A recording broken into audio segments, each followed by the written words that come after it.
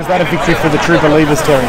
Oh, I think they listened to the coach in the second half. Maddo did his block at half-time saying that North Sydney had taken our game plan, and they executed pretty well, and probably for the first 10 to 15 minutes we didn't have any ball. And in the second half we got a fair bit of ball and the boys played direct and we win. We will win the competition. I'm very confident. That's a big prediction there by Terry Rowney, but you'd know, you've seen a lot of rugby league. You must be proud today. Fans, you know, they travel, and it doesn't matter where Newtown play, they travel, but they love coming to North Sydney Oval, and it's a good crowd today. Yeah, well, the Norths are trying very hard, and they're really our blood brothers. As a foundation club, they've really had a dig to get more and more people here, and it's a special day for us, for both clubs, for Frank Hyde Day, and they're just very good people at North. So very easy to get along with, and everyone loves rugby league, and it's a win for both. And you know, there's those who follow Newtown and those who wish that they did. Tell me, the relationship at the moment between the Cronulla Sharks and Newtown Jets, it just seems to be getting better and better as the days go on. Yes, that's a fair observation there.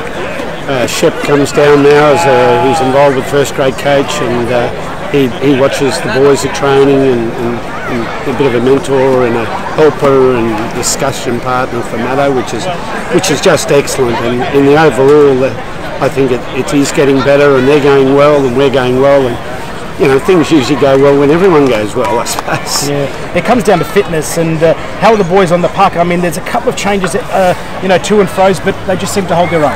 We've got a couple of serious injuries at the moment. Looks like the young centre will be out for a couple of weeks, and our Jason Chernak busted his hand, and he'll be out for 3 or 4 weeks, and he is essential if we're going to go good. And then, of course, New Brown didn't play today as half, so the whole back line got shuffled around.